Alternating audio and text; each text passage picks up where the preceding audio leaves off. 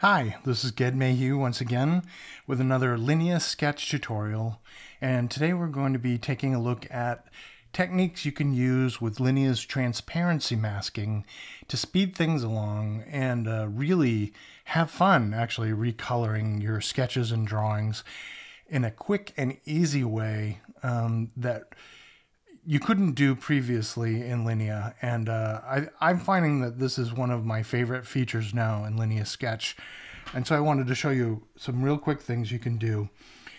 Here I have a sketch I've done of a little kitty cat, and the sketch is broken down into 3 layers currently. There's the top layer, which is the line work for the kitty's face, and then there's the line work for the rest of the kitty's body. And you can see the underlying coloring, the fill layer at the bottom. Transparency masking is a great way to recolor parts of a sketch quickly and easily. Like, say for instance, we want to change the color of the outline of the kitty, and I'm saying like, okay, I've sketched it, and then I decide that black is too heavy and I don't really like the way that feels, or I want to change the tone of the overall drawing. So what we can do is we select the layer that has, we want to select the stroke, the outline around the kitty cat, and we're going to open the layers palette, and then we're going to tap the masking button, and you can see that the outline flashed yellow there to let you know that that is the content on the layer that is about to be edited. Transparency masking basically is saying don't touch any pixels in the drawing that are transparent when I'm drawing. So what we're going to do is I'm going to select the pen tool, and then I'm going to pick a color, and I'm just going to start sketching inside. And you can see that I'm only coloring the content of that layer. We can zoom in and you can see what's going on there. I'm going to undo that, and I'm going to pick another color. I'll pick a purple and do it again so that you can see better what's happening there. So what I'm basically doing is I'm just coloring the one stroke, and that's it. And I don't have to worry about going outside the lines or anything else like that. You know, it's really super simple and easy. If I want to color just a portion of it, I can do that and just color it by itself. You know, and they're pretty cool. But the best part about it is that Linea responds to this mode with any tool that you have. So say I want to color all the entire outline all at once. Well, the best way to do that is to grab the paint roller and then simply draw around the whole shape, and then the outline is recolored. Do it a different color so you can see that in process. I'm going to do this, and you can see that just that portion is filled in the mask, which is really great. You don't have to even touch anything. As long as your content is set up correctly on the layers, you can do this really, really quickly. And I'll do it again and do the entire kitty cat. You can see, I'm gonna pick purple now and do this.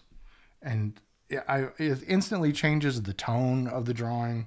You can get some really nice effects with transparency masking, changing this kind of effect. And I've left the strokes in his face on their own layer so that I'm not affecting them. They're on the topmost layer. So when I'm doing this, I'm only changing the pixels on the outline layer, not his face at all. And so again, if you work that way and you set up your drawing so that you can recolor stuff, you know, if you plan ahead, then it really turns out to be something that's really neat. And I'm going to do one more time. I'm going to pick a different tan. I'm going to color him this outline the same color as his spots. Yeah. And so he's very soft and a lot more friendly than he was when he was all outlined in black. It seemed more like a duotone drawing than a multicolored drawing. And this is just one way you can do this. So I'll show you another thing. So let's close this. And now we're going to go to another one that I've got prepared of this inchworm. And I've done something similar along the same lines where his outlines are in the top layer. And I've already gone in with transparency masking and I've colored portions of the outline according to the fill.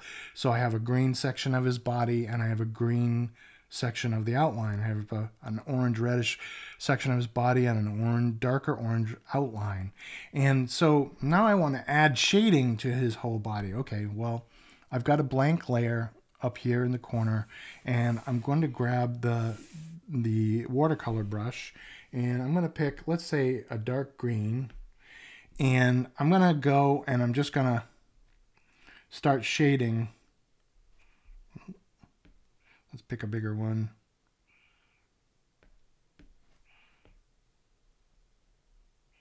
With the watercolor brush. Yeah.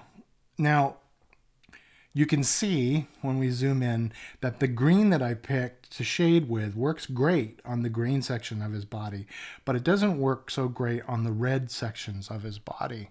So normally you'd have to go in, erase this part, grab a dark red and shade that portion itself. But then you end up with areas where the stroke isn't continuous and it's kind of a mess. But with transparency masking, what I'll do is I'll turn on the mask for that layer. Then I'll go and grab a darker red. And then I can, let's grab the pen tool and grab a thick pen. And I can shade just the red portions of that watercolor brush stroke.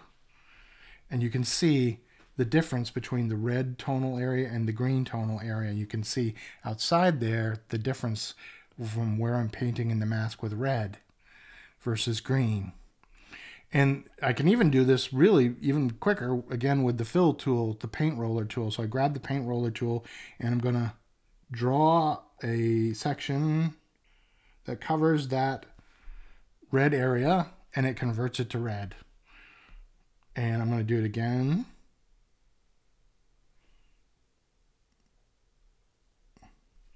And now I've got the proper hue on these areas without having to redraw or restroke those portions of the sketch. And now I can just, I'm going to go and erase. And then I can just go ahead and erase the part that is outside that I don't need anymore. And even another quick tip, this will be covered in a different tutorial, but we can turn on clear ink and grab the paint roller and I can just stroke around the parts that I want cleared and instantly remove them. So I don't need any of this. I'm going to remove that. Remove that. And then that. Get that with my finger. And so the result is a single stroke that changes hue across multiple background shapes, thanks to transparency masking. I didn't have to draw a little portion of a red stroke, a little portion of a green stroke, and so on to shade him properly. And that's really awesome. Really, in developing this feature, I've come across some techniques that are really just cool, and that is one of them. Another, we'll just end on this. I want to shade his strokes around his eyes, and that's in the top layer there. So I'm going to turn on transparency masking for the top layer, and then I'm going to grab the pencil tool, and I'm going to grab a lighter gray, and I'm just going to, let's go.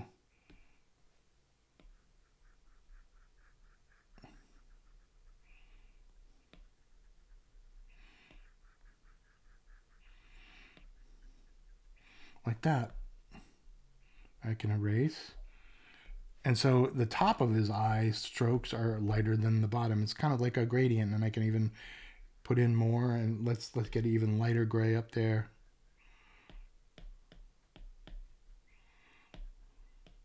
And it may look like I'm painting into the background, but let's change the background color. And you can see I didn't actually fill his eye with white. So, but you can see that I'm actually just shading inside that stroke. And we'll do it over here.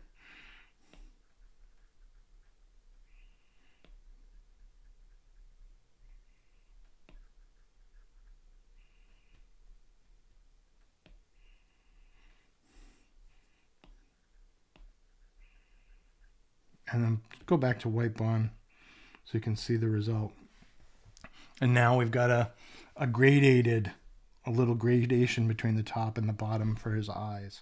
So that is just a real quick, helpful rundown of transparency masking.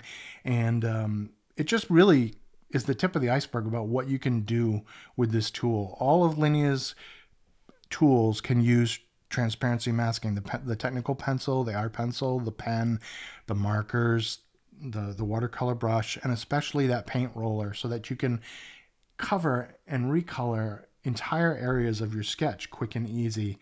And I really hope you really explore it, because it really is a big time saver. So that's it. I hope you found this helpful, and more next time. Thanks. Bye.